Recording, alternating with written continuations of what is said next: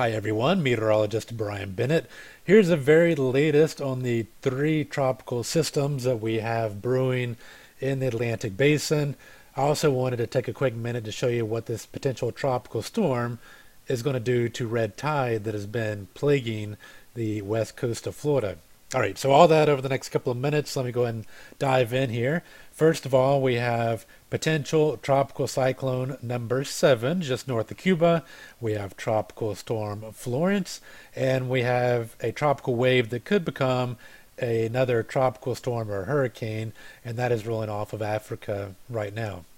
First of all, here's a big view of the satellite across the Atlantic Basin. First of all, just north of Cuba is the potential tropical cyclone. It's moving off to the west-northwest. Then way out in the Atlantic Ocean, we have Florence. Florence is right here, actually looking pretty healthy on the infrared satellite imagery. And then here's the next tropical wave rolling off of Africa, which could become another tropical storm. So September is definitely heating up after an extremely quiet August in the Atlantic Basin.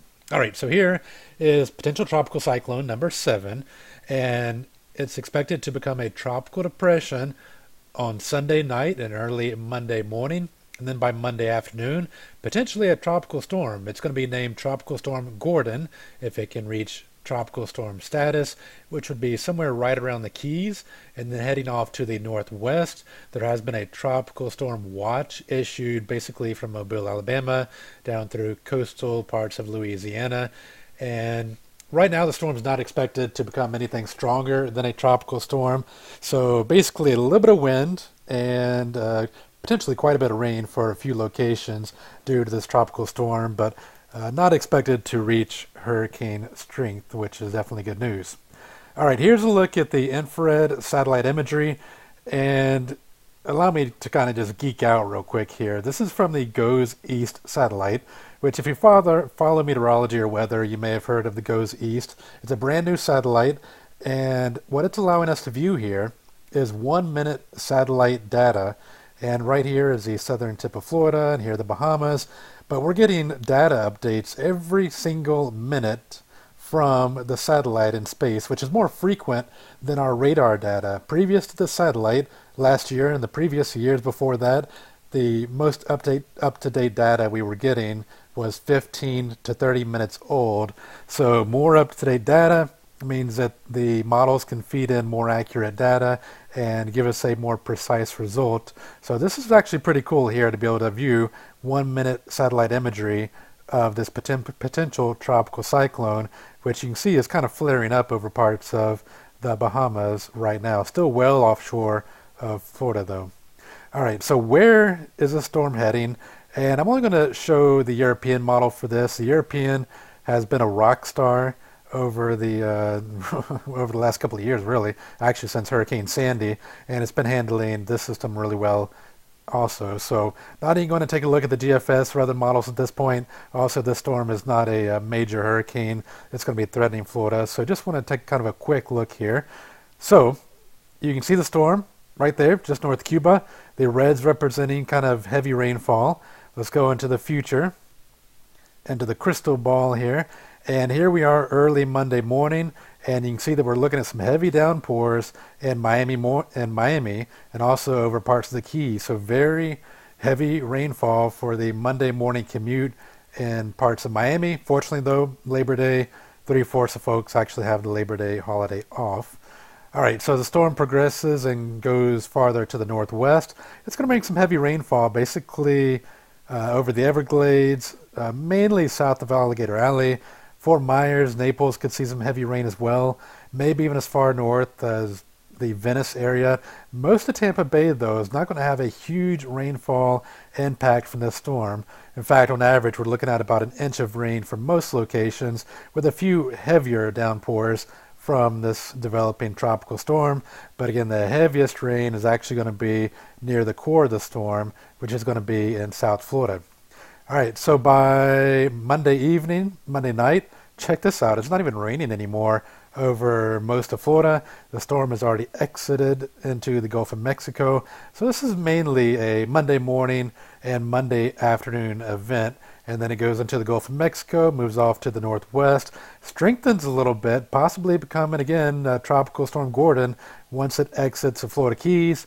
And by then it's going to be producing some really heavy rainfall right around New Orleans, Mobile area, and even parts of southern Mississippi as well, and then rapidly dissolve once it moves on shore. But nonetheless, this is likely to become a tropical storm, so tropical storm conditions are going to be accompanying it, especially as it moves into New Orleans, Mississippi, and even parts of southern Alabama area. Not really a very big impact on Florida, other than the heavy rain that's going to occur in parts of southern Florida on Monday morning and early Monday afternoon. All right, what about the wind? This is kind of a cool feature here. I can show you the maximum winds that are expected to occur over the next 2 days or so, over the next 48 hours as the storm moves off to the northwest. So you can see in Miami, we're probably going to have maximum winds right around 40 miles per hour, maybe a wind gust of 50, especially in the immediate coastal locations. Once you get on shore where we have a lot of friction, then the winds will die off quite a bit. And then again, immediate coastal locations or any wide open areas by, say, over a lake, like Lake Okeechobee, will have a little bit stronger winds, or even southern Pinellas County, where you're having winds blow over unrestricted bay locations, will have a little bit more gusty winds.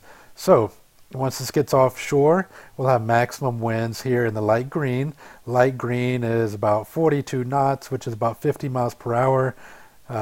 So some gusty winds probably for the Sanibel area. Southern Pinellas County, you're in the light blue here. That's winds blowing about 30 knots, so about 35 miles per hour. So a little breezy as we head into the morning, on Monday morning, and even into Monday evening across any open areas like Pinellas County, Sanibel, and again, southeastern Florida around Homestead and Miami locations. Storm goes off to the northwest, gives pretty windy conditions to parts of coastal Louisiana and southern Mississippi. Winds could blow sustained up to about 50 knots, which is about 57 miles per hour. So remaining in tropical storm status, winds would need to reach sustained 74 miles per hour to be a hurricane. Not expecting that to happen, but nonetheless could bring down a few tree limbs in parts of coastal Louisiana and Mississippi, but nothing that location hasn't seen before. All right, how much rain will we receive out of the system? Let's go into the future. Let me go ahead and drag this out to, here we are. This is actually through Thursday morning. And you can see in the red color here, here's Florida right here. You can see in very southern Florida, we're looking at the possibility for about 2 to 4 inches spread across Miami over to just about Fort Myers area. The rest of the state on average picking up about an inch of rain on average. Not to say that a little spiral rain band couldn't zip off the system and drop some more rain in a few locations, but for the most part, the heavier rain is going to be confined to very southern Florida. And then the storm tracks off to the northwest and brings parts of Louisiana and southern Mississippi, the grayish and purple color here, which is actually up around 7 to 8 inches of rain. So quite a bit of rain going to fall in parts of Louisiana, New Orleans, and southern Mississippi as the storm approaches that location. All right, so that's what's going on with the potential tropical system, which will eventually be called Gordon. But we also have Florence out in the Atlantic Ocean, and this is a track from the National Hurricane Center. Notice the little S's here. The S's represent a tropical storm and not a hurricane. The reason why is in this area right here, we actually have relatively cool water temperatures, which will prevent the storm from developing too much. And then when the storm reaches this area in the northeastern Caribbean, southwestern Atlantic, then it's actually going to be encountering what's called a TUT low, a tropical upper tropospheric low. And that actually has quite a bit of wind shear with it, and that's going to prevent it from developing into a hurricane as well, at least over the next 5 days. Now, once it reaches a little bit farther west, as it approaches basically the longitude of Bermuda, then we're looking at more favorable conditions with relatively warm water and less wind shear. At this point, I wouldn't rule out the possibility that it could develop into a hurricane. There's also a lot of uncertainties with the track as well, and something we'll have to pay attention to very closely. Here's a look at these spaghetti plots. These are all the different computer models that we have access to. And you can see over the next couple of days, we're looking at a decent model agreement that the system's going to move off to the west-northwest. But then what happens beyond 5 days? Does a storm head directly for the east coast of the United States, or does it make a turn to the north and stay east of Bermuda? Hoping that remains a storm for the fishes, but that is not a certainty right now. In fact, let's take a look at the European computer model run. This is the latest run here. This is a 12Z from this morning, and I know this may look like Greek to you, but just kind of stay with me here. We're looking at the United States right here. Here's Florida. Here's the east coast of the United States. Here is Florence right here, represented by the counterclockwise wind, and here's Africa. All right, so let's go into the future. And you can see the storm tracks off to the northwest, just like the National Hurricane Center had. You don't really notice any deep red colors, representing that the storm is not really increasing in intensity very much. In fact, it may have been weakened a little bit. Our fingers crossed the system will actually dissolve. But right now, I have to assume that the system will not dissolve, that it will hang together. So, as it gets out of that zone of cooler waters and upper wind shear, it could actually strengthen once it reaches this area basically north of the Lesser Antilles. And then it's all about these high pressures that are dipping out of parts of northern Canada. And the timing. Timing is crucial here. High pressures block systems from moving north. That's actually what happened with Hurricane Sandy not many years ago, but quite a few years ago, back when I was actually living in New York City. But the storm right now forecasted by the European computer model has it such that these two high pressures, one right here over eastern Canada and one that's already moved into the Atlantic, blocks the system just enough where it could scrape parts of the mid-Atlantic area. And again, timing is everything. This low pressure here could end up pulling the system off to the northeast, barely touching land, or if this high pressure kind of lags in this area, it could stay there long enough that it could make this potential hurricane make landfall somewhere in the east coast of the United States. Right now, not looking likely at all that it's going to have any impact on Florida. The positioning of the storm is already pretty far north, so pretty unlikely that this potential hurricane could have an impact on Florida. The east coast of the United States, though, will want to keep an eye out for this storm. Hopefully, though, it makes the turn off to the north and does not bother Bermuda. But a long way off, just kind of wanted to show you that briefly. And time frame wise, if this storm were to make a landfall in the eastern United States, it would be right around September 11th, which of course is the anniversary of Hurricane Irma, us of course being in the peak of hurricane season. All right, so that's what's going on with Florence. We'll continue to monitor that.